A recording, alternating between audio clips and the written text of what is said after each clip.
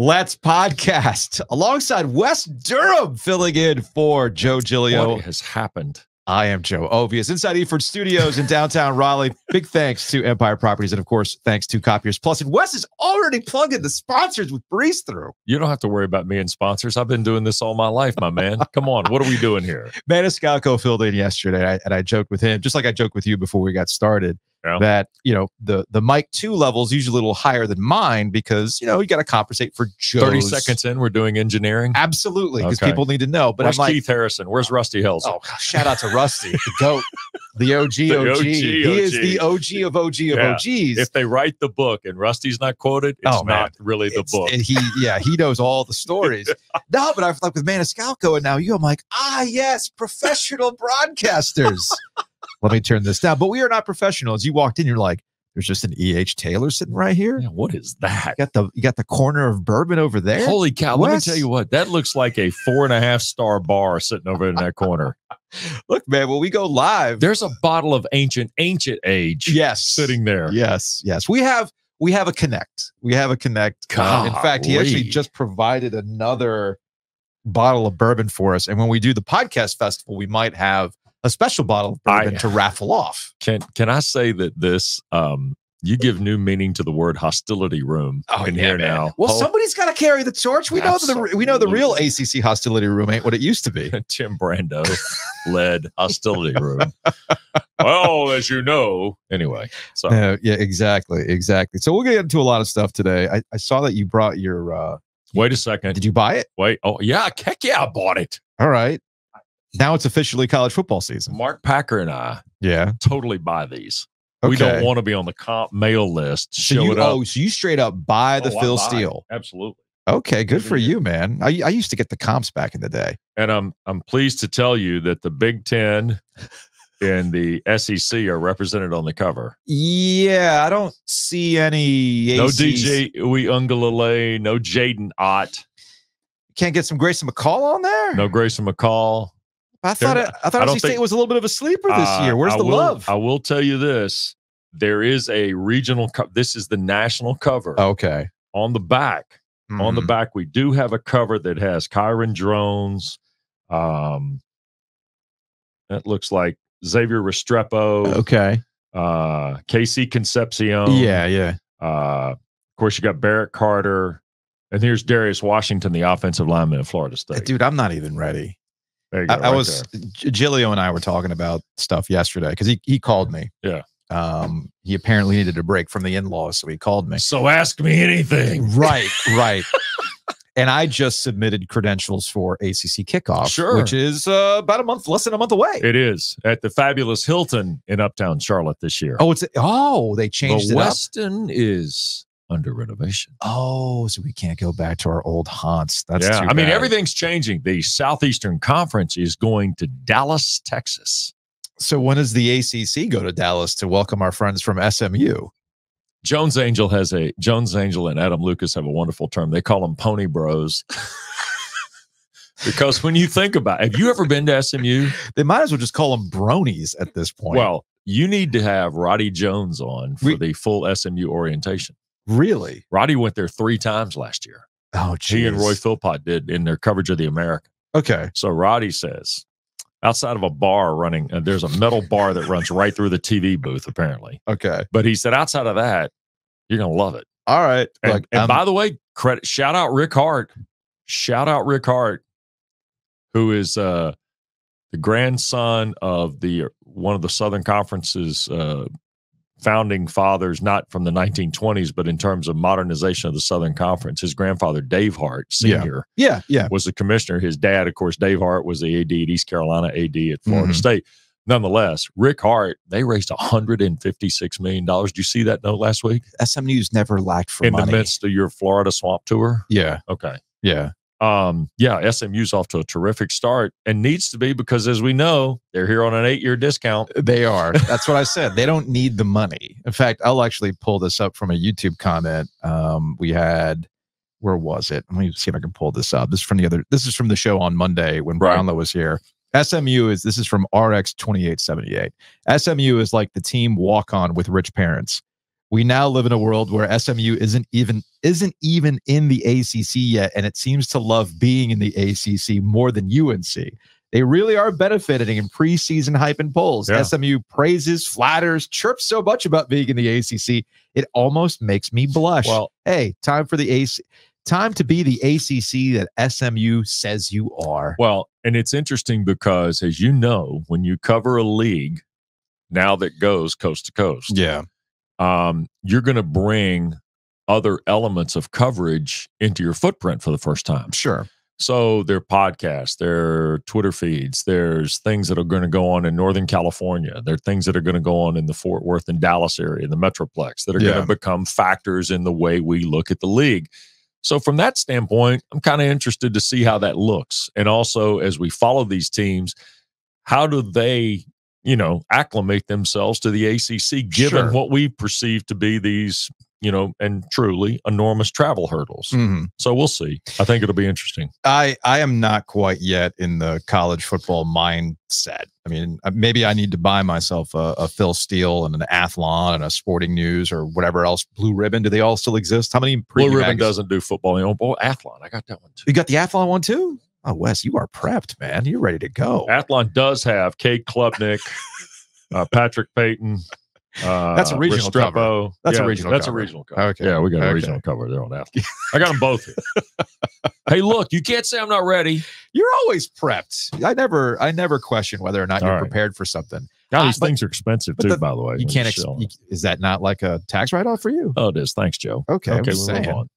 I mean, I got the OG card. That's how I'm going to buy those things. That's why. Oh, you guys, that's right. You guys have some corporate card. Right. And you have to keep, Giglio. It's a good thing Giglio's not here because he would manage to take the magazines and then multiply it maybe with an E.H. Taylor or something else under the corporate awning of refreshment or something. Well, he wanted to buy a foldable bike, which is something that he put it on the company card. I believe he did put it on the company card. That way it saves us money on parking downtown. That was his argument. Parking's not that bad here. It's $3. Plus, if you play the game, you might not pay at all. I'm just saying. If you play the game. If you play the game, if you know which blocks are ones that don't get monitored a lot. Now, but it's strange. When I was signing up for the ACC kickoff, I'm not in that mindset yet, man. I'm still kind of coming off the Carolina Hurricanes. Yeah. What are they going to do this offseason? Sure. They got the draft coming up. We got free agency next Especially week. After the Cup, it was the finals were terrific. Yeah, but as I was kind of going through the checklist in my head, I'm like, okay, Wes is hanging out. Obviously, football can be a topic. Sure. I got to start thinking about ACC kickoff. We're only going Wednesday and Thursday of ACC kickoff. That's when the locals will be there. Wake Forest and Duke on Wednesday, State and Carolina on Thursday. Maybe we'll talk to Dabo. I don't know, but we'll see because Clemson's going to be there on a Thursday. But my initial thought off the top of my head was it goes back to what I said at the end of last season. Okay. We are heading into a preseason hype cycle that is the inverse of what we've had the last couple of years in the triangle specifically. Right. You've had Drake May. You've had recruiting classes for Mac Brown. This was a team that was supposed to be in contention. We don't have to relitigate the last couple of years and what could have been. It didn't work out. Right. Now there is zero hype, zero discussion around the Tar Heels. I think that's what Mac wants to surprise people. It's probably the right thing right now for Carolina. Yes. Whereas NC State, as we get closer to the start of the season, there'll be a hype train. Not only is there going to be a hype train, we also have to talk about them a little bit differently. It's the defense that's going to be the big question mark as they cycle through a whole bunch of new players. Obviously, you're going to trust Tony Gibson and what they do and what their identity is. We know what a Dave Doran team is. It's the offense, and whether or not with Grayson McCall, KC, who's on the cover, who's going to be getting a lot of hype, some of the transfer portal guys, are they going to be a dynamic offense, or is this going to be the typical NC State offense we've seen the last couple of years that just needs to do enough, and let the rest take over? Yeah, I think this is one of, and look, I wouldn't say this if it were on ACC Network or whatever. I would still tell you NC State's going to be a case study from week 1 against Western Carolina on. Yeah. And the reason Western Carolina is important is because it needs to give you the framework of what you might see the next week in Charlotte against Tennessee, right? Because the Tennessee game, just like Florida, Miami in week 1, looms as big games, not just for those teams, but for the league. Yeah. And we're back into that conversation again. because this is one of the things I say about the new world of college football. I think there's a lot of excitement, a lot of interest, expanded playoff. What's this going to look like with all the big conferences, right? 17 in the ACC, 16, I guess, in the Big 12, 14 in the Big 10, 16 in the SEC, right? I think those are the numbers, if I'm right. Remember, size doesn't matter, Wes. Yeah.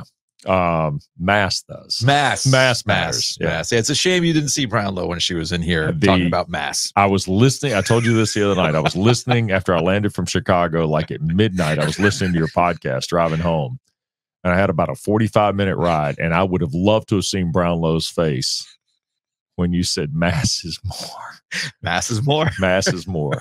And I mean, it just went downhill from there. I mean, a proud OG moment. Yeah. But Joe, here's the thing. Teams and fan bases, they're going to be at a high level, right? Yeah. I get it, across the country. But here's the deal in these big leagues, and it proves itself in the National Football League every year. Somebody's going to stink who you think's going to be good. And somebody who's really been high. It's like Packer used to give me this stat that every year somebody in the preseason top 10 finishes out of the top 25. Of course. Yeah. Right? Every year. Okay. Now take that into a league account. There's somebody, look, the ACC is Florida State, Clemson, and then kind of it's a third line. And I'm not so sure that 3 isn't closer to 2 than 2 is to 1. Okay. But 3, 4, 5, 6. I said something on SiriusXM a couple of weeks ago with Childers and Neuheisel, and I had Louisville people in my timeline. Oh boy, because they go hard. Louisville people, they go hard, man. They want in, yeah. And I'm ready to bring you in, but your schedule's harder than it was last year. But that doesn't mean that somebody from, let's say, 8 to 14 can't move into the top 5 or 6. Okay, I don't know who it'll be. That's why we're going to play it out. But in every league, that's going to happen. Somebody in the SEC, somebody in the Big 10, somebody in the Big 12. Locally, I understand what North Carolina's trying to do this upcoming season. Sure. They're going to be run-oriented. They want a quarterback. And they should be. Yep. They want a quarterback, and this is the way it was sold to everybody. You know, Max Johnson comes in, and he's going to be the guy who doesn't turn the ball over. It was interesting leading up to the draft where, as much as everybody kind of hyped up Drake May, there was this whisper of, yeah, Drake May was great, but, you know, those turnovers. So that could change the nature of a game. Yeah. I know. I rolled my eyes on it. I understood it was meant mostly to be, just don't sleep on this offense. It's going to be retooled, and it actually might work out better for North Carolina without turning the ball over. I totally get that. But that is all predicated on the idea that North Carolina's defense is going to be good enough at stopping people, not having those catastrophic moments that we've seen. Mac Brown not trying to spin numbers the way that he's done the last couple of years about how good or how bad the defense is. Now, that does come down to getting somebody dynamic like Jeff Collins from Georgia Tech to bring the Waffle House vibes to Chapel Hill. But does he have the Jimmies and the Joes to go with what we understand he wants to do schematically? I don't know the answer to that question, because it's not like North Carolina hasn't had talent on the defensive end before, and yet they still find themselves lagging behind what the offense typically does. And to me, the reason why North Carolina has come up short a couple of years is because of just one defensive stop, one key change, or whatever it is. I think, okay, here's my thought on Collins. Okay. And I can only pull from, and I know this was a talking point in this area when we did it, the all-access scrimmage. Okay, so we met with the staff the day before we televised the scrimmage. Okay. I can say this, and not because I've known Jeff a long time, but because I think Jeff as the defensive coordinator is a little dynamically different than Jeff as the head coach. Okay. He had results at Mississippi State. He had results at Florida. When he's been a defensive coordinator, he's been quite good. Yeah. Okay. I was impressed, okay, with the one factor that Travis Shaw, who was hyped up coming out of high school, right, Joe? Travis Shaw looked a lot different in the spring. Both Roddy and I, and David Hale was with us on that production. We talked about if Travis Shaw, Jeff Collins had tapped into Travis Shaw. If Travis Shaw on the defensive line comes out fire breathing from the jump, that changes the entire cosmetics of their defensive line. Because now you have a guy playing 0, 1, or 2 technique who can be a factor. And it also frees up Kamen Rucker. It frees up other guys on the other side. I think in the secondary, in all honesty, I think in the secondary, they got a strong chance. I mean, look, they've got guys back there who have played. And I don't care what happens. Eventually, the maturation process and the development process takes shape. But again, to your point, you got to see it on the field. I got to see it on the field. You talk about maturation, you talk about development. I know I'm going to get that at NC State. I know I'm going to get that at Dave Dorn's coaching staff. They have a track record of those types of things. That's the identity that NC State has built. But again, I get back to what I said earlier about NC State. We have been sold, whether you're an NC State fan or when we go to these media events, we have been sold, hey, we're going to be a little bit different offensively. We're going to do X, Y, Z, right? I haven't seen it because that's kind of what NC State is. And I've been screaming this the last couple of years. The way NC State wants to win games is the feature, not a bug. It's to get out to 17 points, and then that should be enough, baby. Well, it's going to be different now. It's going to be different. And I am really, really curious to see just how different. They clearly have made an emphasis and used their financial pool to get better on that end after what was an adventure offensively last year. Yeah, it was that they still managed to get through and have a really good season. Yeah, and they created a star. Yep. Who now is going to be 1.5 on every snap, no matter where he lines up. Oh, yeah. And to be honest with you, he might be one of the most electric players in the league as the season starts. It all comes down to Grayson McCall's health, too, because I know at Coastal Carolina, he dealt with some concussion issues. At times. I'll be curious to see if he can have a full healthy season. But I think Jordan Waters is also going to be a huge piece of this, too. That's fair. That's fair.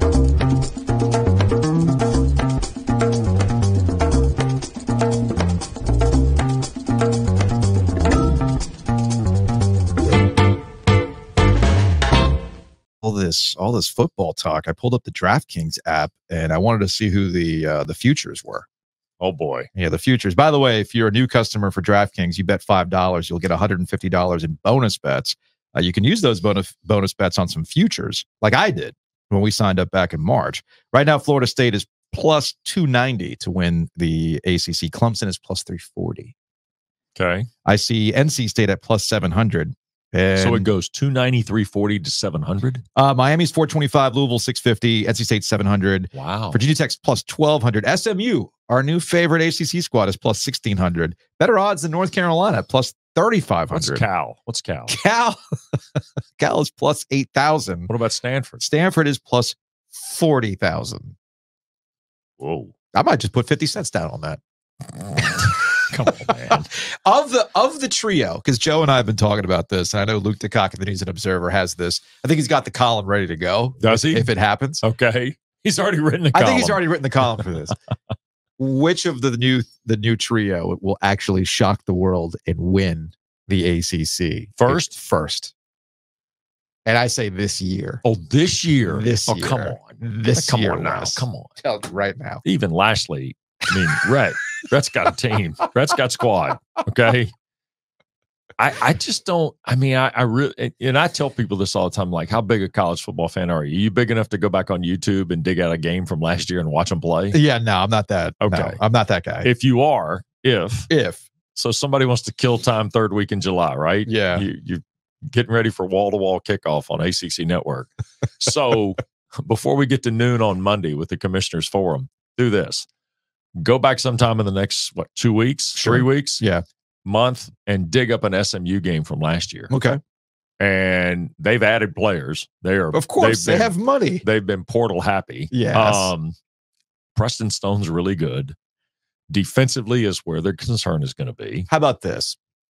Can you envision a scenario where SMU is playing Florida State for the championship? No, cannot. No. I can. That's going to be the show. Hey, let's go back to what Packer said. Somebody's going to surprise you. It's the NFL. Last in the division to winning the division.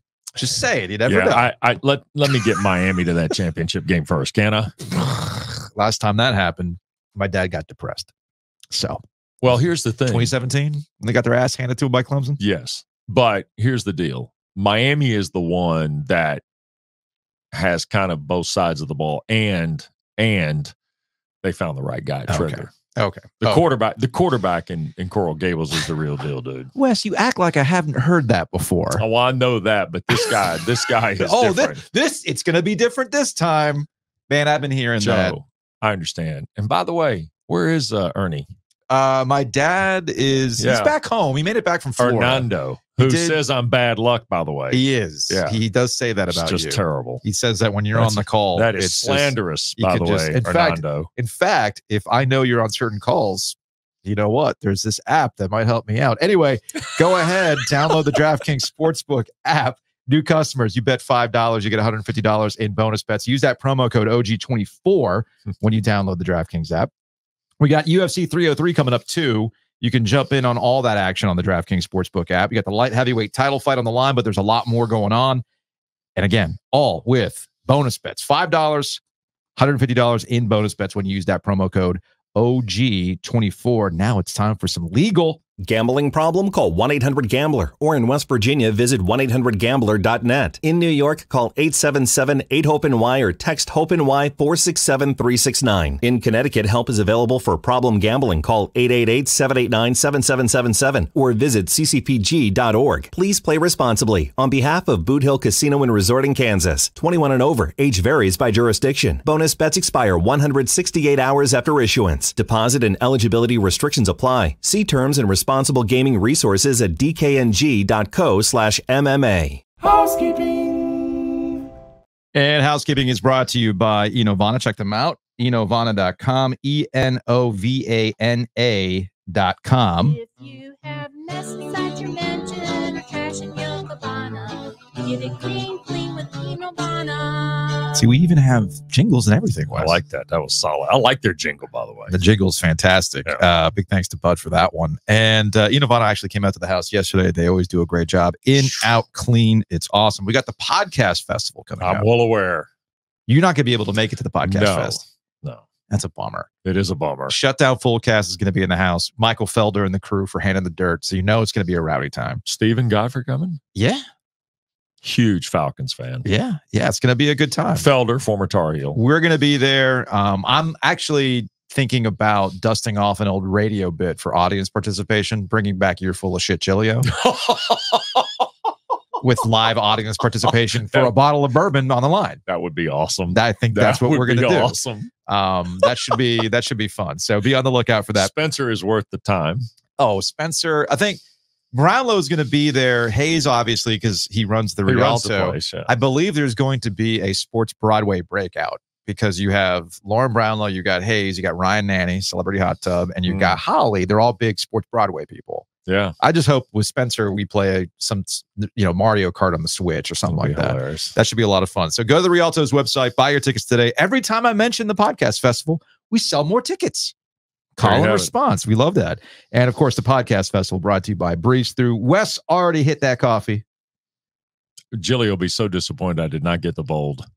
Oh, that's his. But again, with Gillio and coffee, he just likes it. He likes sludge. By the way, full tank and the coffee today. Love full that. tank of gas. Look at you supporting the sponsors. I ain't gotta be there. Go to breezethrough.com, download the app. You can save money on gas, and of course, get the coffee first thing in the morning.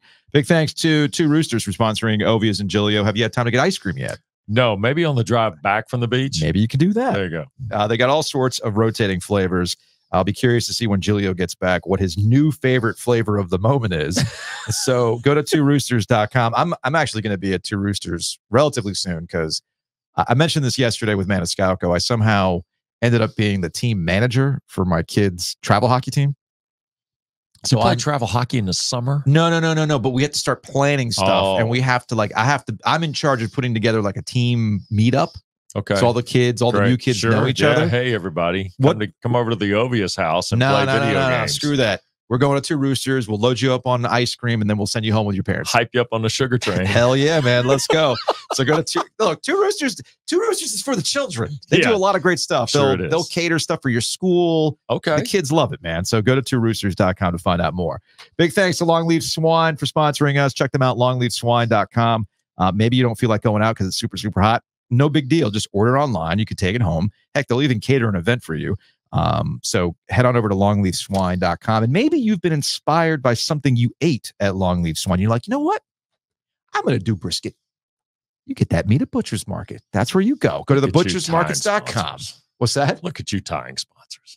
Yeah, I mean, I might have been doing this for a while, so I know how to do It's not your first rodeo. I know how to do the corporate synergy with the best of them. So go to thebutchersmarkets.com. You're looking for 4th of July, easy things to grill. They've got it. They got all sorts of marinated steak tips. They got pre-made burgers, not just of your typical 85-15. They got Wagyu burgers, Wes. Jeez. Let's go. Oof. Very excited about that. So again, thebutchersmarkets.com.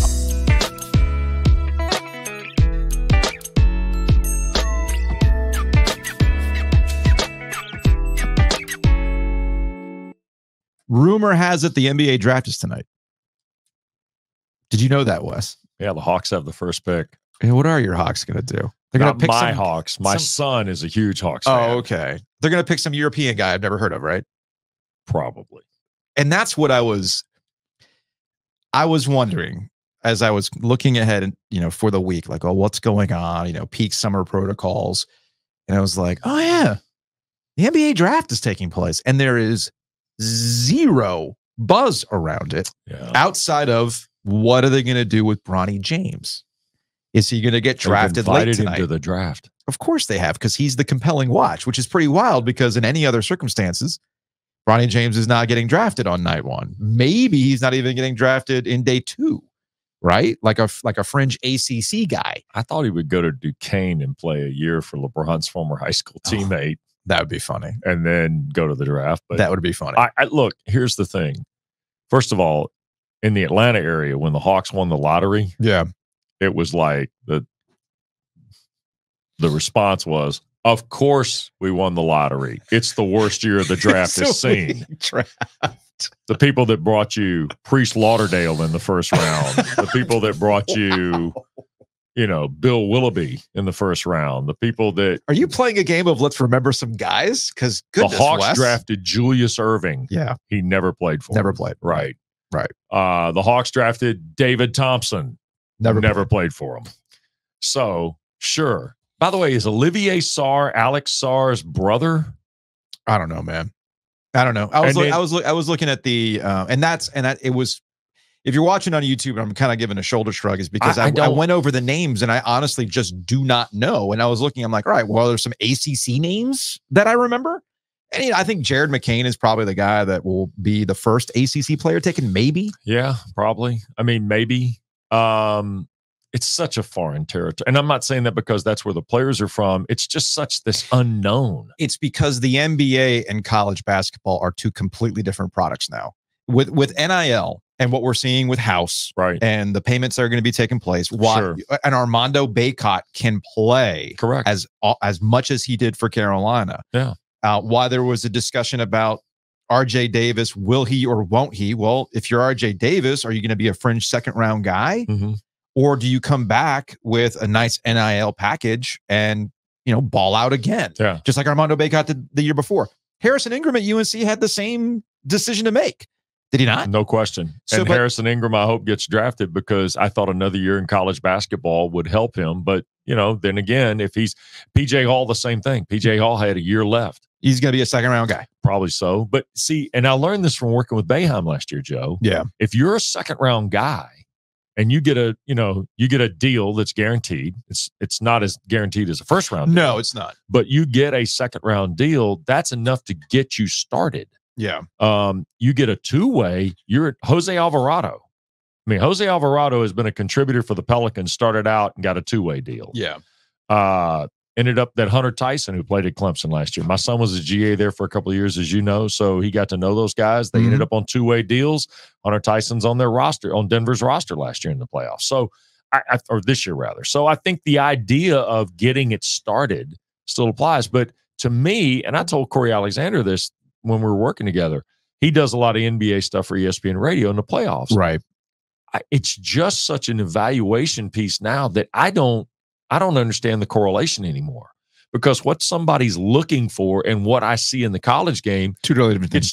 It's two solar systems now. It's two totally different things. That's not necessarily a bad thing. No, but it's different than when we were 15 years ago, 20 years ago, and we had a feel for it. Yeah. So look, there's a larger debate around whether or not there should be limits on who can enter the draft. Right? Agree. You know, like Right. in the NFL and college, I think they work in concert together with the 3-year eligibility requirement. Totally agree. And it really creates a 365-day out of the year football conversation. Right. And those who are super, super into football can identify who the next quarterback who's going to be trafficking and hope.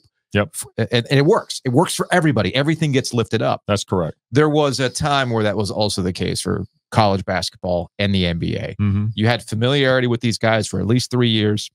They had big one shining moments in the NCAA tournament, and then you could see it translate over. If you don't believe me, all you got to do is look at what's happened with women's college basketball and the WNBA. Correct. There is a carryover effect with Caitlin Clark and Angel Reese and others, but those are the main two. There's your Larry Bird and Magic Johnson, 1-for-1, and they cross over, and there's this built-in rivalry that is now carried over and has brought more eyeballs to the WNBA, and everybody wins. But because of the collective bargaining agreement, the different needs of the NBA, the NCAA getting in its own way, right? Basically looking at the NBA as an adversary, not necessarily somebody they should work in concert with. They have created this schism that creates two different basketball products. And I can see here and go, man, I've seen a couple of years of Kyle Filipowski. He'll be lucky to get drafted somewhere in the 30s at this point. Same with Jared McCain. I could see the talent of Jared McCain, but again, he'll be lucky to get drafted somewhere late in the first round. I was looking at one of the mock drafts. Sure. Was it guy from France for the Hawks tonight? Olivier. It's Alex Sarr. I want to call him Olivier all the time. Well, I was going to say. You're talking about the other guy. The Zachariah. What's the guy's name? I don't know his last name. Yeah, Billis said it last night. Billis said it last night, and I'm like, good for Jay. You got Alex Sarr, right? France. I think the first, you got a G League Ignite guy in Matis Buzelis. Yeah, he played in the G League All-Star game or whatever it was last year. Ron Holland, another G League Ignite guy. So then I start seeing, I think the first of the mock draft that I'm looking at, this is from the Ringers. Kid from Dayton is in the top 10, I think. Right? Okay. Kevin O'Connor's mock draft over at the Ringer. The first actual, Reed Shepherd would be the third pick in the draft. I got to tell you this, I'm a huge Reed Shepherd guy. I did Kentucky-Louisville last year. Yeah. Reed Shepherd was really good. Now, speaking of the products, if we recognize that the NBA and college basketball are just, they're on their own paths doing their own thing. Right. Based on Ross Dellinger's reporting that I read on Monday in Yahoo Sports, it seems that in college basketball, they really want to separate that too. The Power Four, which I guess is what it's called now, had met up with, as Ross Dellinger. Does that mean the American wants to be the fifth now? I guess. I can't keep track. But Ross Dellinger. Sorry, that was a cheap, low-hanging fruit shot. I'm sorry. Ross Dellinger referred to the non-Power 5 schools as the other 28. Yeah, he did. That were there in Naples, Florida at the Ritz-Carlton. They were in the lobby. They were in the lobby, right? Yeah. And clearly, the Power 4, with all the autonomy, wants to do their own thing. They want to expand the NCAA tournament. They want to expand the NCAA tournament not to bring in more automatic qualifiers or more mid-majors. They want more opportunities for their quote-unquote competitive teams to go ahead and get into the NCAA tournament. And the NCAA would be receptive to that because why? Makes more money. Makes more money, I guess. And you know what the more money does? Helps pay off the settlement. But by the way, the settlement, which is now all the reporting is starting to trickle out, and that's what's impressive about what happened this week with Ross Dellinger's story. Yeah. Now we're starting to, and then Matt Brown's follow-up on his Extra Point newsletter. Yeah, I was reading that. last night. Okay. Because he was talking, Ross's piece is coming mostly from the Power Four perspective. Matt's is coming the other way. And some of the quotes that were in there from like the Big Sky commissioner and some unnamed ADs were very much like, we didn't even think about showing up because what's it going to be for us? Or I'm not going to pay. I think it was from the Big Sky commissioner. I'm paraphrasing the quote here, but essentially he was saying, I'm not about to have my revenue cut to pay for their players that have come through. That's correct. I don't blame him for that. I think this is slowly but surely we're getting to the tipping point of a breakaway. We're going to have to do something because the settlement is being driven by the bigger rosters, by the bigger institutions, by the bigger budgets. And that's where Matt's newsletter reporting yesterday, if you tie it with what Dellinger did, you start to see the checks and the balances here. When you hear somebody from a non-Power 4 league or institution say something about 20% of my budget, Joe. Oh, that was weird. Sorry. So what I'm getting at is, if we're getting to this point, it's fair for those conferences downstairs, as I call now. I'm getting ready to start calling them the lobby conferences because they were in the lobby. They're in the lobby. And the other 4 guys were upstairs talking to Charlie Baker. Yeah. So where's the NCAA in this? And we were going to get here eventually anyway, right? Those 4 conferences and the NCAA. I might be a little too obnoxious with what I'm about to say, but it's all there's this concern about budgets. We need more money. We have to find revenue sources. Brett Yormark's out here talking about renaming their conference because of the money. I know Jim Phillips was asked about that last week at the APSE in terms of private equity. They're thinking about selling off chunks of their conferences and athletic departments to private equity. It's a dangerous road. And I'm sitting here thinking to myself, okay, you want all this money. Right. You have no fiscal responsibility ever. Every time you get money, you don't know how to spend it, or you're overspending. For instance, why is this taking place at a Ritz-Carlton in Naples, Florida? You're talking about the NCAA. Yeah. Yeah. Why is it taking place there? Exactly. Like, you travel a lot. Is Naples, Florida easy to get to? No. Is Amelia Island easy to get to? No. You go to Jacksonville and get in a rental car. Okay. I mean, some of these guys are probably flying private too, or the rental car. Oh, so you got to bring all your staff too. So it's not just a rental car. It's not just Jim Phillips pulling up to Jacksonville, going to Hertz, seeing that he has his upgraded sedan ready for him, and he drives to Amelia Island. I know what you mean. Now he's got to bring the entirety of the Charlotte office with him. Sure. Why are you doing it there? Oh man, we just got to have to find more money. We have to compete. We have to be able to do these things. Except you guys are living like kings. It doesn't make any sense to me. They're showing no fiscal responsibility on any front. So why should I believe them when they say, "Oh, this is for the good of the game"? No, it's for the good of your bank account. You don't know how to spend your money. I think the element we're running into, the bigger picture in major college athletics, is going to be the decision that has to be made by the institution. And you and I both know this. Yeah. And I know that's not very, sexy talk in college athletics. Everybody wants to hear about expansion and realignment and playoffs and money. That's what drives the YouTube stuff, man. And people like the NIL. And, now we got, radical commentary in the offseason about, college realignment. I mean, I've heard the wildest stuff in the solar system this offseason. How is that any different from any other offseason? Well, but this is crazy stuff. Oh, okay. I mean, like, some of the realignment jazz has just been off the hook. But that's what we need in the summer to keep the needles bouncing. To me, man. this comes back to, and I hate to be the guy that calls these guys out, but this comes back to the chancellors and presidents letting Mark Emmert create this open door that you have now. You cannot possibly shut. You have to now go back and reset your entire structure, and nobody wants to grab it and take the lead on it. It's not Mark Emmert's fault. It is the president's and the chancellor's fault. Those were the guys because that that's what they wanted. That's what they wanted. The COVID bonus years. You know where I'm going with this. Yep. I was okay with the portal. You want freedom of movement for student athletes? That's fine. Then you doubled down and went 2 bonus years on COVID. Because it looked good. Now we're not going to deal with NIL. We're going to push that to each state. Yeah. That right there. I mean, okay, how do we reel all that back in? And I'm not saying you got to reel it back in because you can, but you got to calm the landscape. I mean, professional leagues have a salary cap. They have some sort of agreement in place. We have none of that in college athletics. I'm going to be curious to see what they end up getting out of, because the NCAA tournament's going to expand.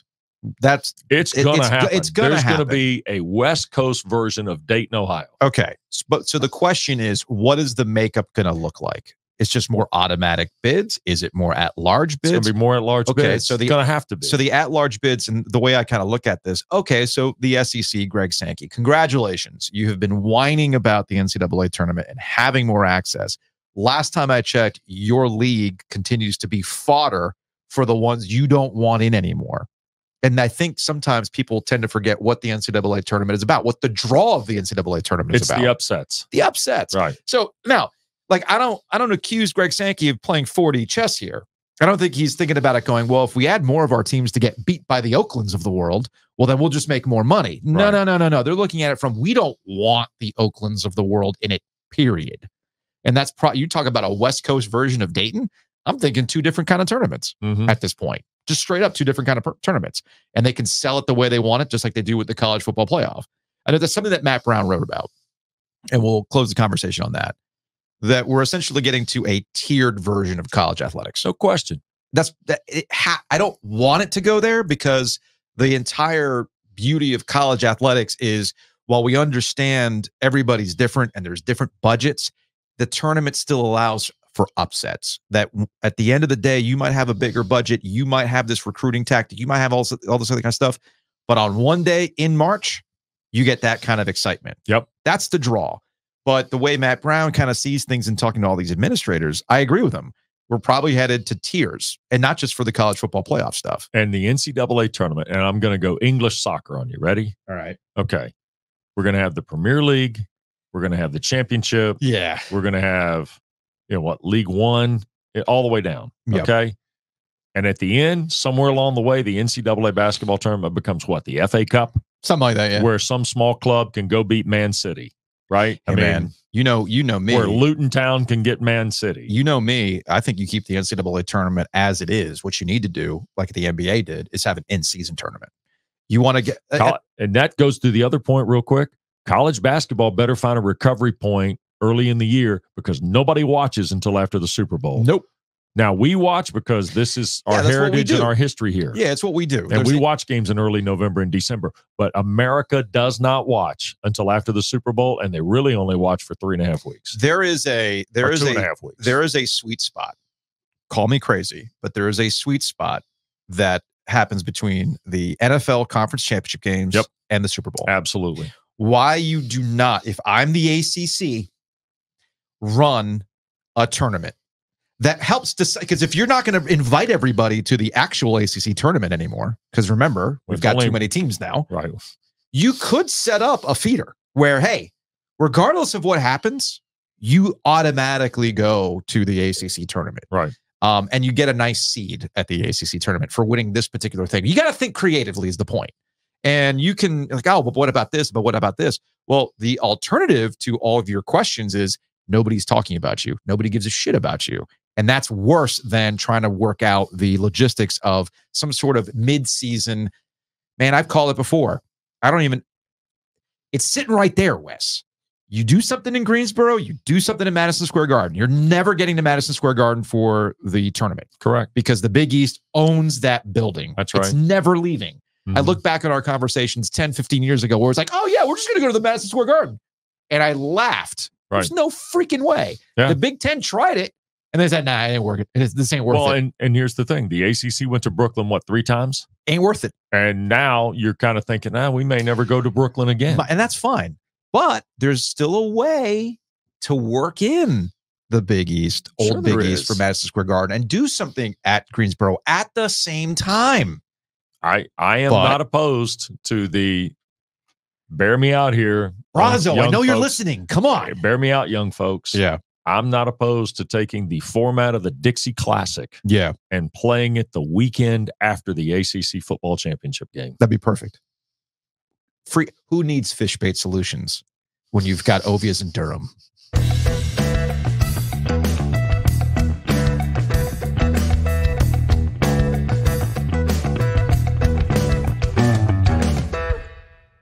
That has any of that written on it. We're not going to have it. We're not going to have it. But I do know this: we would charge less than fish bait solutions. Big thanks to Hometown Realty. Speaking of things being competitive and saving money and everything else, the home market's really, really heated right now. So you got to buy and sell with confidence, and that's where Hometown Realty comes into play. Check them out, myhtr.com. A lot of new construction. Wes, I know every time you're back in the triangle, you're going, oh, look, a new development has showed up. Can I just say that riding in here to the Eford Studios today, I took the back way down Wade Avenue, and man, it was totally different. It was almost like a time machine. I said, man, I remember, wait, where did that, what happened there? Yeah. So with all these things going on, you can get in front with Hometown Realty. Check them out, myhtr.com. Let's say you bought a house, maybe the rates came down, you refinance, you can close that at Whitaker and Hamer. Check them out, wh.lawyer, attorneys and counselors at law. I don't think Giglio's going to need the services of Whitaker Can and I Hammer. get their number as I travel through the state, by the way, just in case? You never know. Okay. You never know. So check them out, wh.lawyer. I'm actually going to drop by Nature's Relief Hemp Store either today or tomorrow because I'm out of my sleep gummies. They're so clutch. Nature's Relief Hemp Store, RELEAF, hempstore.com. You've got questions, you go to various states. They've got different rules. Like I was in Florida, I kept seeing signs that say no medical card required. I'm like, what the heck is this all about? So you're like, well, that's here. What am I getting? You don't know where this stuff is coming from. Nature's Relief Hemp Store has the answers for you. So go again, check them out. naturesreliefhempstore.com and get your questions answered.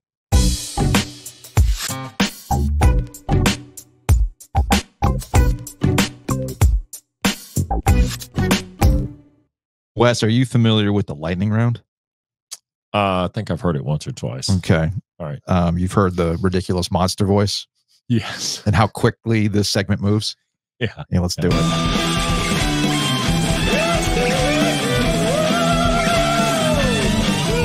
The lightning round. The ancillary elements of the OG podcast have really, really Oh north. yeah, Really I gone mean, we're north. just ballers on a budget. I have to, I mean, I have to update the lightning round because we have a countrified version of the lightning round. why didn't I get that? Oh, because I just got back from vacation, Okay, man. never No, mind. hold on a second. I have it on Never my mind. phone. No, I want you to no. hear it because you haven't heard it yet. Have We're you? up against the clock. Oh, wait. What clock? There's a Bruce Springsteen version too. How about the country version? Let's see. This is the. Is this more like Luke Bryan or is this more like Zach Bryan? You tell me.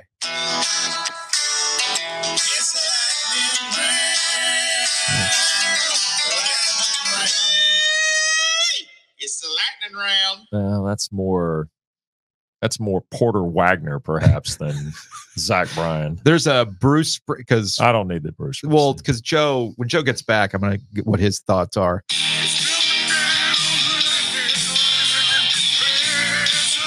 That's pretty good. I actually like that one. There's also a Giglio, however, He is might- going to break this table in half when he hears that. yeah, probably. He spent some quality Jersey time. All right. Lightning round item number 1. So the Texas A&M coach, after Elon grad, he's an Elon guy. Jim Schlossnagel, mighty Elon grad. Oh man, I wish I had the Phoenix noise that Alec Campbell used to play back in the day. I got taught to Alec, like, hey man, where'd you get that Phoenix noise? Wait, Schloss was a fighting Christian.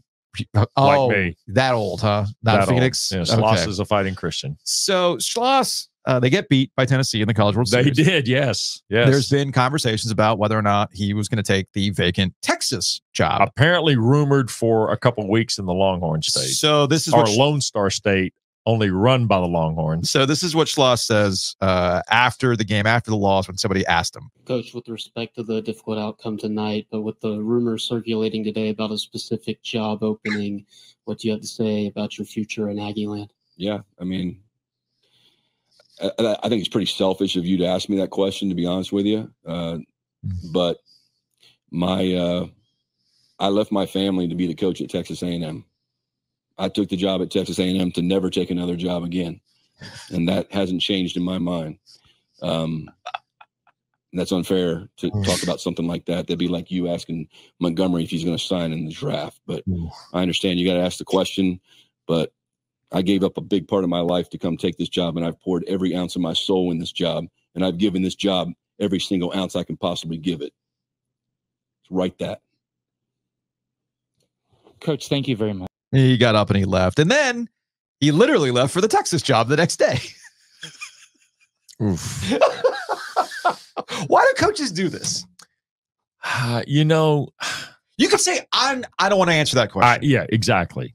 Now's not the time. Like Roy, when Roy said, I could give a shit about North Carolina right now, Yeah. Bonnie Bernstein double clutched the mic and he meant that. He Like did. right now, right now. I don't give a shit about North Carolina because I just lost. Right. That was, I mean, it's an infamous quote, all that, but what Roy did not mean, I'm not taking that job. It's just, I'm not thinking about that right now, man. Correct. He could have said it that way. Instead, he does that. He doubles down and then he takes off for Texas. Well, and here's next day. the kind of the dirt and the details. Yeah, Chris Del yeah. Conte was the AD at TCU when Jim Schlossnagle became the baseball coach at TCU. Yeah. Schloss is a hell of a baseball coach. He's Sure. a hell of a college baseball coach. There's no question Del Conte is a closer as an AD. Mm-hmm. Okay. I mean, he goes and gets guys. Chris Beard aside, think about what he did when he took Chris Beard from Texas Tech and brought him to Texas. Right. Think about what he did with Sark. Mm-hmm. Think about where Chris Conte is now in terms of just a lot of the elements involved here. Schlossnagle handles it awful. I mean, it's brutal. Yeah. You can't answer the question that way. Now, with some of the back end of this story coming out, Joe, it only gets worse. Was it like a couple of weeks, right? I spent more than a couple. More than a couple of weeks? Yeah, Okay. it's been about a month. Jeez. Feels like a month. Okay. Lightning round item number 2. Some would say it's the best you've ever sounded, by the way. Well, when I go monster voice? Yeah, that's good. Yeah, that's pretty good. So apparently the New York Knicks just want to be Villanova. Another trade. They did Mikal another Bridges, trade. baby. Let's go. It's another trade. By the way, it's So- bordering on Herschel Walker trade. Look at all the picks. 4 unprotected first-round picks. Correct. For Mikal Bridges. What? That's why I'm not in the NBA world. Right Okay, now. cool. So Bridges joins his teammates, Yeah. Jalen Brunson, Josh Hart, and Dante DiVincenzo. What's next? Jay Wright. Didn't know. I just liked it. Why not stir the pot? That would be hilarious. Why not stir the pot? Didn't the Pelicans try this with a bunch of Duke guys once? I don't think this is the same. It's probably not the same thing. It was a collection of Duke guys, including new LA Lakers head coach JJ Redick. Did you see where apparently, I guess JJ said this, that Coach K, kind of like the master guy behind the scenes with this kind of stuff? He was a consultant for the Lakers. If he didn't take the job 20 years ago, might as well help fulfill the job with another Duke guy. I can't. Apparently he said, like, don't even bother with the Hornets job. So Coach K, man, he's still got his fingers. He's still manipulating and who's things. surprised? Oh, I'm not surprised. Okay. The guy's in NBA. We're coming up on the 1-year anniversary of Rivals Reunited being produced, so I have to be, Oh, I'm still in my statute. That's right. You want to do Rivals Reunited 2, Electric Boogaloo? I see you. Crush Groove. I see you. I totally see what you're getting at. Lightning round item number 3. Three. Yeah. So EA Sports has NCAA Football 25 coming out soon. They do. Yes, they do. Are you buying it? Oh, absolutely. What's that? So did you play 14 back in the day? Oh, absolutely. Dude, I don't know, man. Well, I got to get a new system because it's not for the Switch. It's not on the you're going to computer. have to upgrade to you need to go PS5 or you're going to have to go to the X or S. I got my series on kids. Xbox. I got my kids' old Xbox S that I might be. Maybe it's another OG expense. Maybe we buy a PS5. It should be an OG expense because you can then have Gilio. You can recreate the plays, important plays of each week, and have Gilio talk about schemes. We'll break it. We'll yellow pad NCAA 25. I see where you're going with this. By the way, there's a lot of content online about the game, and I give Tiburon and EA a lot of credit. They brought a lot of people in. Andy Staples was one of the guys. He's one of the guys, right? Matt Brown went down there. We talked about earlier. Mm-hmm. A bunch of guys. I think they brought almost 24 people in to let them preview kind of what the elements were. We talked to Matt shortly after the embargo was lifted, right, to talk about his experience. And I give credit to EA because they know how to get the college football audiences going. Because ahead of the launch of the game, which we're about a month out, they released. We're less than a month. It's the 16th. I think they released their toughest college football stadiums list. Yeah. So this is, according to EA Sports, the toughest college football stadiums. Texas A&M is number 1, Alabama 2, LSU 3, Ohio State 4, Georgia 5. Agree or disagree with that order? I find it interesting that LSU is not 1. Yeah, I would agree with that. I would also say, too, that where's Utah on that list? It's just the 5. It's just the 5. Okay. I've seen a list. I thought last night on my timeline that might have been the full list, but see, to me, Utah is a pit. Ohio State, I'm not so sure about. No? Well, I mean, it's tough. A&M 1. I mean, Mike Elko's clearly taking that on the recruiting trail. Oh, sure. See? Absolutely. Video game says we're incredibly tough to play. I think I saw Clemson at 12. That was the highest rated ACC team. I didn't see the full list, but what do you think is the highest? What should be the highest rated ACC stadium? It's SMU, right? Stop it. I'm kidding. Stanford. It's the travel. That's what makes it really, really tough. Stop.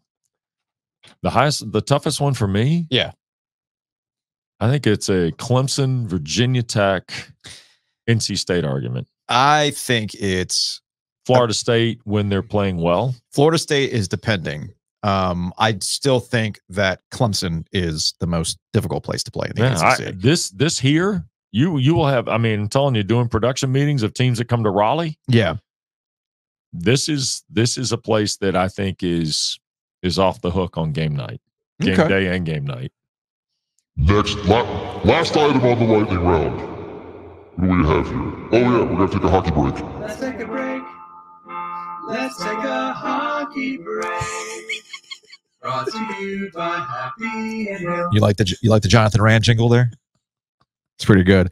I'm gonna go to Happy and Hale when we're done today because I still need a detox after my Florida trip of eating nothing but rich food on top of rich food on top of rich food. Dude, it was a lot, man. It was a lot. But Happy and Hale, not only is it just good, clean, whole food, it's filling. It's good. It's got protein. They got smoothies. It's got all sorts of stuff. So download the app today. You get all sorts of perks with that as well. The hockey break is for the Florida Panthers as they were celebrating they were celebrating the Stanley Cup yesterday. This is from Jeff Darlington, one of your colleagues over at ESPN, who's based down in Florida. Yeah. And Jeff does a lot. Jeff does do a lot. Jeff gets a lot done. He does get a lot done. And he's got pictures from the Stanley Cup showing up at the Fort Lauderdale beach bar called Elbow Room. So there was a video that I saw. Wait a second. There used to be an Elbow Room in Greenville. I don't think it's a chain. That was Halloween night. Oh boy. 40 some years ago. We got Halloween stories with West Durham to get into. Just one. All right. Maybe another. We still made it to class, so it's no problem. That's all that matters, man. Yeah. That's all that matters. But no, I think it was Matthew Tkachuk who was pouring beer from the second story of Elbow Room down to the cup. Beer, then pouring the beer out of the cup down to the crowd for people to drink, and then they washed it off in the Atlantic Ocean. The cup. This is what I love about hockey, man. I get that college football, you get to eat a Pop-Tart. It was all-time classic. Sure. But when the Stanley Cup is parading around town, man, it is an event. And have you ever talked to the keeper of the cup? The guy who has to go along? No. Dude. I bet. It is a fascinating conversation. The guy to write the book. I don't think he's allowed to. Well, back in the 80s, it was at the bottom of Mario Lemieux's pool at the team party. Yes. Well, see, I always thought if the Stanley Cup was at the bottom of Mario Lemieux's pool, well, that can't possibly be allowed. And now, did you see the video last week of Bryson DeChambeau walking down the street in Nashville carrying the U.S. Open trophy? I didn't see that. Carrying the U.S. Open trophy into some live party for sponsors in Nashville. Okay, they had just money, walked clearly down the street, hugged a girl, and kept walking, carrying the U.S. Open trophy like it was this backpack I've got here. I love it. I love it. The Stanley Cup, and look, I don't know what it was like here. Did it see some things here? It did a lot of traveling. I went to one Stanley Cup party. You're familiar with Mike Sondheim and Kyle Hanlon. Sure. Yeah, good guys. Yeah, so Mike Sondheim's still with the Carolina Hurricanes. He is, he's moved up. He's got some fancier VP title these days. Nonetheless, very nice job. But a very, very nice guy. Yeah. And I went to their combined party with the Stanley Cup. They took it to Linda's in Chapel Hill. Okay. And we went downstairs in Linda drinking the worst possible beer out of the Stanley Cup because that's what you do. But if Giglio were here, he wanted to talk about Marc Messier scores and how it was never the same after that. Because I think it got dented or something. But they have protocols to fix it and everything else. Yeah. So every time we've talked to the keeper of the cup, there are some stories he's willing to tell, and there are some stories where he's like, nah, I can't talk about that.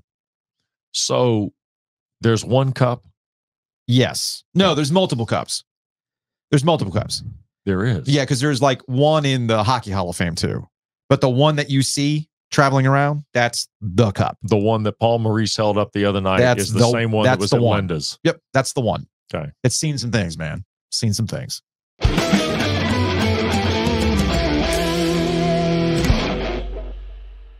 Big thanks to Mosquito Authority, Pest Authority. It is gross out right now.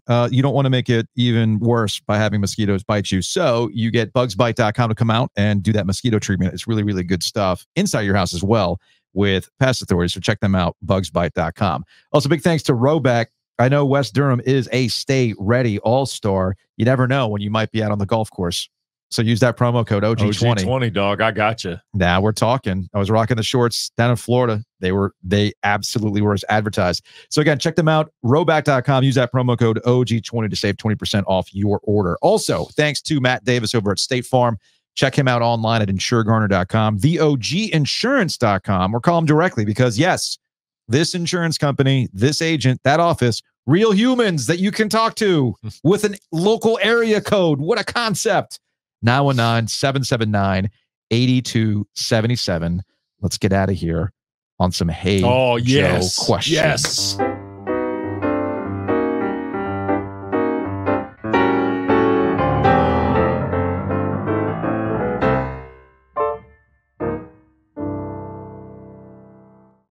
Hey Joe, brought to you by Crank Arm. Check them out. Crank Arm Brewing, downtown Raleigh. Great space. A whole bunch of different styles of beer. They're all great. And you can buy them at the Butcher's Market because, Wes, we're all about corporate synergy. Our corporate champions working together hand in hand. Teddy K. That's what it's all about. Teddy K. I actually have a Hey Joe question for you. Okay. Because you travel a lot. I do. How often are you on the road? Oh, geez. How often are you on a plane? Oh, my God. This week, twice. Next week, not on a plane. Week after that, not on a plane. Then I'll be on 4 planes in 2 weeks. Okay. And then from mid-August on, cancel. I'm on a plane at least once a week in mid-August till mid-March. So I used to subscribe to GQ back in the day. Oh, yeah. And I just don't have time to read it anymore. I canceled my subscription years ago, but I still get emails from GQ trying to like, hey, read the story. So yesterday I got an email notification from GQ, from their newsletter. Here are the stories that are coming on. Okay. And the one that pulled me in was why men are, quote, raw dogging flights. Raw dogging flights? Is that like the skip lag things? No. Oh, story you know reads, about skip lagging, right? What's skip lagging? Skip lagging is when you travel hack. Yeah. You book a fare to, let's say you're going to go Raleigh-Durham. You're going to connect through Chicago. You want to go Raleigh-Durham to, let's say, Atlanta. But the fare from Raleigh-Durham to Atlanta is X. Well, if you book Raleigh-Durham to Panama City, the fare drops like $200 because you're going to Panama City. But then you don't get on the flight. You don't get on the Panama City part from Atlanta. You just go, you want to go to Atlanta, but you book to Panama City. Oh. You have to book one-way tickets. It's called skip lagging. That is a travel hack. It's a big travel hack, and airlines will, if they catch on to your vibe, they will bury you. They'll get you. Oh, has that happened to you yet? No. I don't do it. Oh, you don't. Oh, you don't do it. You just heard about it. I don't do it anymore. A different expense card these days. No, I'm straight loyal to the wedge. Okay, as they say, I'm a Delta guy. Yeah, I've actually found myself being a Delta guy as of late too. The app, honestly, I'm a Southwest or Delta guy. That's what it comes down to. I get it. So this is 26. Raw dogging is what? So it reads like this: a 26-year-old Londoner named West, who asked West with a T, who asked to use only his first name, went viral back in May when he posted about his decision to forego any entertainment and pass a 7-hour trip watching the flight map. That's all he did. And he just posted on TikTok, anyone else bareback flights. That's what he referred to it as. The concept, referred to in vivid and perhaps unfortunate parlance as raw dogging, flying raw, or bareback, resonated with many of the comments on his TikTok page. Yup, from London to Miami this week, pure bareback, no food or water. I swear barebacking flights makes it go quicker, end quote. So essentially, you get on that Delta flight, you got the little screen on the back of the seat, and you just watch the little plane go to your destination. Yeah, I push the flight tracker up every once in a while. Yeah, but you're reading, right? Yeah, for me, 90% of the flights that are work driven, I'm actually working on either some sort of game intel. That's what I thought. Working on calendars, working on emails. I don't know that I can. 7 hours? 7 hours. No chance. I could do, like, for instance, I went MCO back to RDU. Okay. 90 minutes. Yeah. Not an issue. Yeah. But I think there's something to this. On this trip to Florida, I went to Dry Tortugas. If you're not familiar with Dry Tortugas, it's a national park that is built around and the surrounding waters and reefs around Fort Jefferson. Oh, okay. Which has its ties back to, the old shipping lanes and, building up, anyway, I don't need to get into the history of it. There's 2 ways to get to Fort Jefferson. You can take a water plane, which is like $1,500 a pop. A little rich. I ain't got that kind of money. A little money. rich for the card. Or you can get on the Yankee Freedom. It's a boat that's run by the National Park Service, where it's contracted out by the National Park Service to take you on a 2.5-hour boat trip from Key West to Fort Jefferson. Oh boy. That's what we did. Now it's really, really good. They give you breakfast. You have to get there at 7:00 in the morning. They provide breakfast. They provide a bagged lunch. They give you the snorkel stuff. I mean, they give you all the stuff. Wow, how about that? And it's not $1,500 a pop. That's good. So they give you all that stuff. So we did it. Going down to Fort Jefferson, pretty easy sailing. You know, winds were not picked up at that point, not that choppy. On the way back, the winds had picked up from the east, which was the worst thing that could have happened. And it was wavy as hell. I mean, we're talking like I'm out of my seat, like kind of waves. How many times did you see the bag lunch? Well, funny you mentioned that.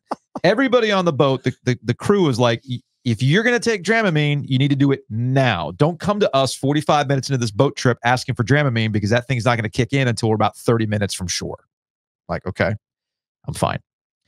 How does this relate to raw dogging a trip? Well, I brought my Kindle. I'm going to read this new book. No, you're not. Nah, man. No, you're not. Not on this. Nope. Not on this.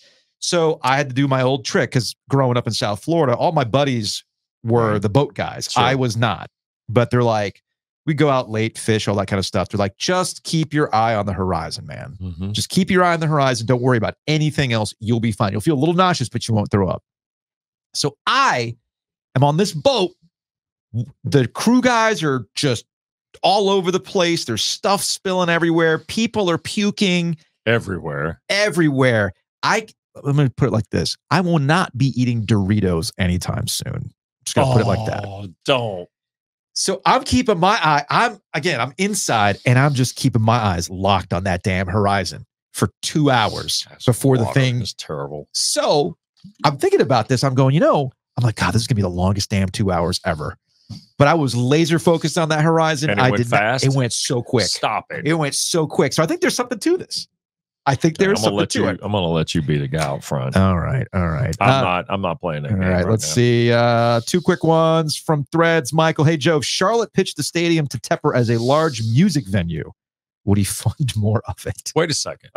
Did I hear this right? Now, granted, I don't follow a lot of stuff in the off season as closely as I do when the lights are on, like in mid-August. Did I understand, listening to you and Brownlow, that this is a stadium in like 2036 they fund it? No, so the way they are signing a 20-year agreement with Tepper, that is a no movement clause. The city is with Tepper. So from now until 2044? But there's a 5-year early exit. So if Tepper wants to at year 15 buy the penalty out to move the team, he can. So that'd be 39. But part of the agreement is to force a conversation about a new stadium in 2037 and it being built no later than, or being completed no later than 2046. To which, as you know this, as you've with the Falcons and Mercedes-Benz Dome and the old Georgia Dome and all that kind of stuff, you get to a point where you're just like, man, I can dress this bad boy up all you want. We're just going to need a new stadium. I wish they just would have said, let's go ahead with a new stadium. I've had people from Charlotte reach out to me and say that would be the logical thing to do. But the problem is Tepper has soured the relationship with the city of Charlotte so badly that where he could potentially buy the land, like that pipe place, they won't do it. Or they're like, yeah, we'll sell it to you, but you're going to be paying 20% over market, that kind of thing. So it's a really weird spot. Really weird spot for them at this point in time. Interesting. And we'll close out of here on this from Random Frequencies on YouTube. Joe calling his brother a Disney adult is the Spider-Man pointing meme, if I ever heard it. No, your brother's always been a Disney adult. 100%. You've talked about your brother for years. I was like, hey, now. He's like, no. And he responds, Random Frequencies responds, Mister, I'm only going to eat poutine at Epcot and in Canada from now on. Just having a laugh, buddy. Now, I mean, look, I am Disney adult adjacent. I'll put it like that. Yeah. I'll put it like that. You and like there's several people I know who are 40-ish. Yes. And love going to Disney. Yes. Good. Wes, we appreciate it, man. Anytime. Happy to fill in. I just love that you're in town. Yeah. It worked out swimmingly. It did. I'm going to be in town a lot intermittently through the summer. Oh, well, don't tell me that. No, Gillio, I'll come in and frustrate Gillio a couple times and then it'll be... Because I know I drive him crazy sometimes. But yeah, I'm in town. I got a 40th high school reunion. Oh man. In late July. Oh geez. How about that? You know, talk about aging yourself. Try on that 40-year reunion and going to the beach this weekend. Spend a couple days. And, Gonna break out the basketball uniform? no, basketball uniform. Although I'm, getting back Yeah, there. I mean, look, we're all getting better. No, I've got the jersey, but I'm not breaking it out. All right, Wes. See you, Appreciate Joe. it, man. You bet.